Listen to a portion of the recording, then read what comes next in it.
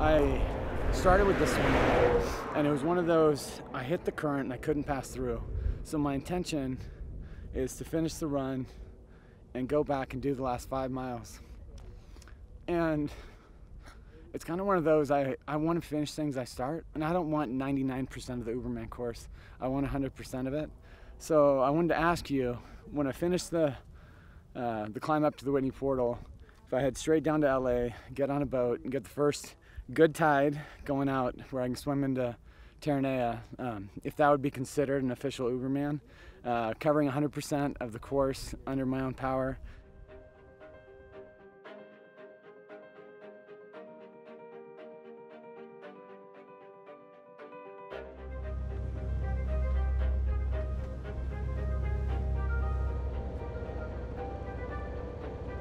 Since I've known Rob, he's finished every big event that I've been a part of.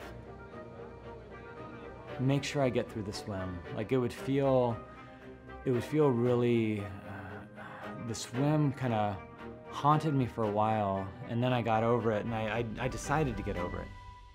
I'm just gonna go as long and as steady as I can and trust the results of that. Uberman is the most ultimate ultra race. 21-mile swim, 400-mile bike, 135-mile run. You're going from shark-infested waters where you're swimming at night to then running through the desert at over 100 degrees to one of the highest mountains in the US. It is the true challenge. Okay, here he goes.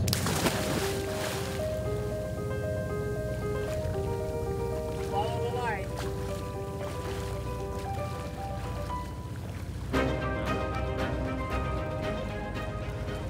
In order to complete such a challenge, a huge logistics challenge, so you need to have a network of friends and family that want to support you. You can't do this on your own, so it's all about co-creating and collaborating around a solution. And then having the foresight to have multi-years worth of training to lead up to this. It's not something you can just decide to do 3 months ahead of time, so you have to have a lot of foresight, you have to have a lot of planning, and you have to have the motivation to keep going and maintain that consistency.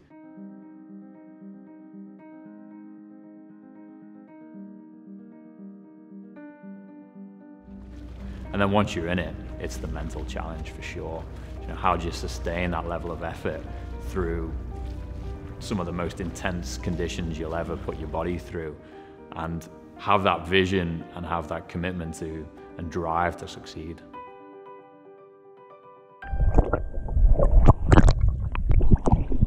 Well, it was a rough start. You know, we had a lot of moving water. He's gone well over 12 hours now. We're only just past midway. He may well go another 12 hours. So we started in darkness. We're going to end in darkness tonight.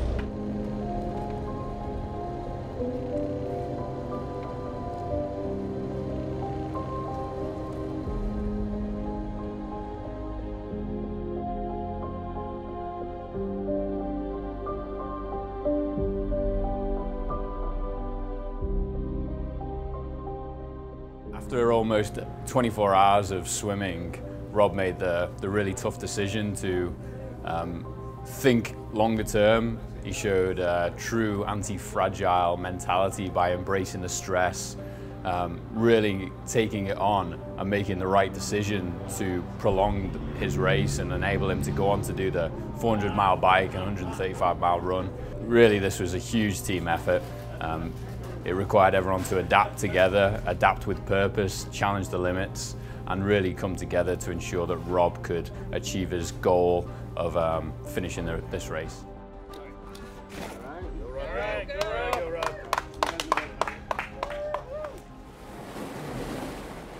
Rob is, I never understood it, but his whole life mission is to help other people fulfill their potential. And so the things that stop us, the systems or the injustices that hold us back, he deeply cares about those things. He's a very empathetic person. And so I think this is him showing the world this is something he can do, is use his endurance ability, but also to inspire other people to use what they can do to make an impact and do something in their community. I think it'd be impossible to complete Uberman without having the inspiration and passion and the desire to be powered from within. You're not going to get several days into this race without having that internal drive to overcome it. And you also have to have instilled that vision in your micro group around you to ensure that no matter what you're going through, they're always there for you, and they'll provide that resilient infrastructure by which you operate and need to successfully succeed. And we see the same with distributed energy systems and microgrids, is it really provides the customer who needs that energy at the endpoint, and their business is absolutely reliant on it to have that energy independence and know that regardless of what is going on around them, they'll absolutely be able to operate, they'll know what it's going to cost them, and they'll be able to drive the sustainable outcomes for society in the process by reducing their emissions and bringing cleaner energy for their assets.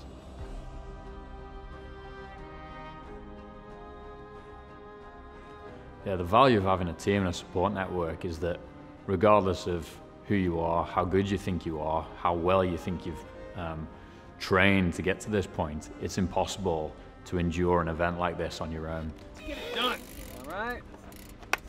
Smooth, steady stuff. You down it, and then I go back to him. Safety first. And then once you're in it, you absolutely need a team that believes in you, that is supportive of you, that can coordinate and manage all the challenges that you're going to face ahead of time and empower you to drive towards your vision and goal without necessarily being distracted. And for us at VECKTA, it's just like the marketplace platform that we're building. A little bit worried about one of the ankles. So you might keep an eye on that, get that taped up before it swells. How's he been eating? Is he getting calories I feel in? like he's not eating enough. That's just my I feel like he's not drinking enough third-party observation.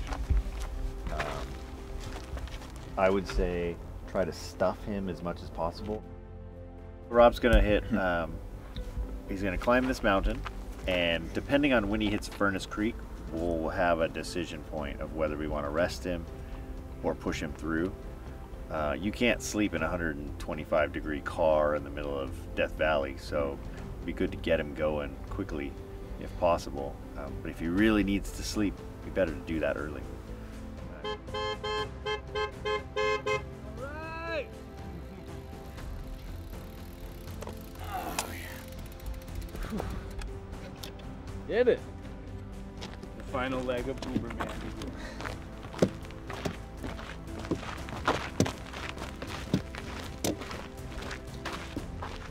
There's something amazing about ultra endurance sports. It's so difficult to go through the highs and lows, the ups and downs, but it really makes a significant difference when you're working with organizations and groups, and helping make a difference. It's not some vague concept that doesn't happen. It happens all around us.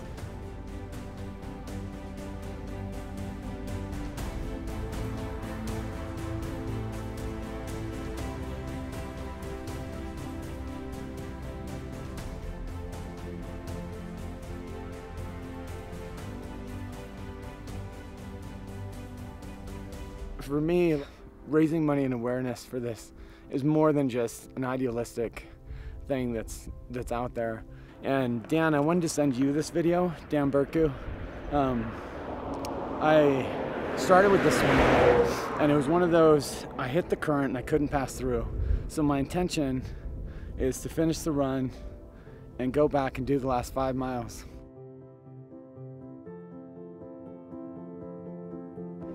Should I mix one up? Let me mix one up with the heat here. Rob, absolutely, exclamation mark. I'll be there with you on the boat in a kayak. The finish will count, and I will have the hammer ready.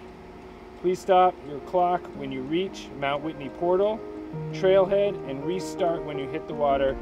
Keep going, Dan DeCou. We're back in the race. All right.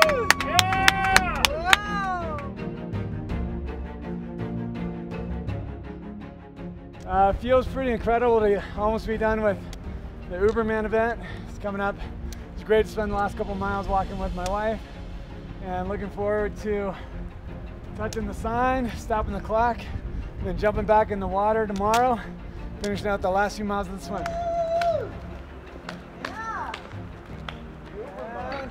Stop the tracker.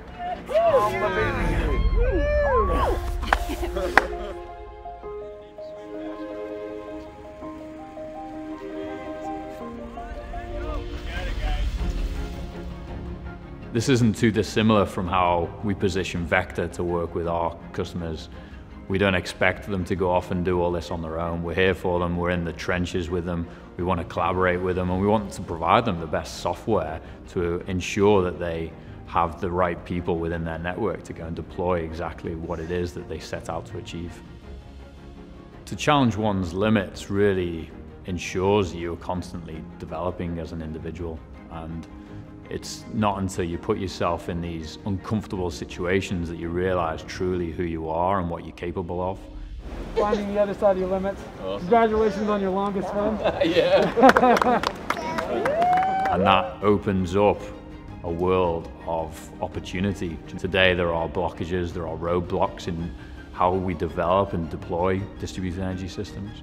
And really VECKTA is opening up the opportunity for people to see what's possible and do it together to drive the right outcomes for all.